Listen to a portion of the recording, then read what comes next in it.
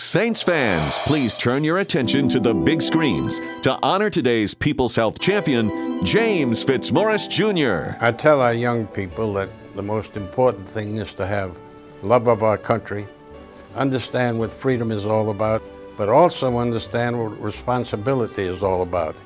Because without responsibility, we have nothing.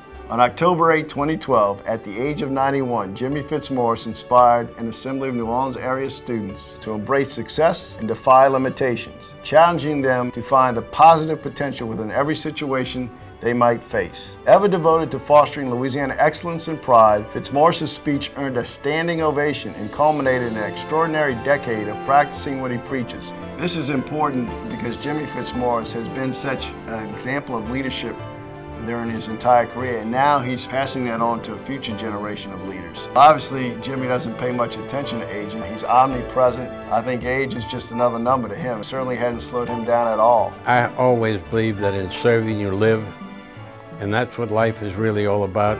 Thank you for all you've done for our community and for the state of Louisiana.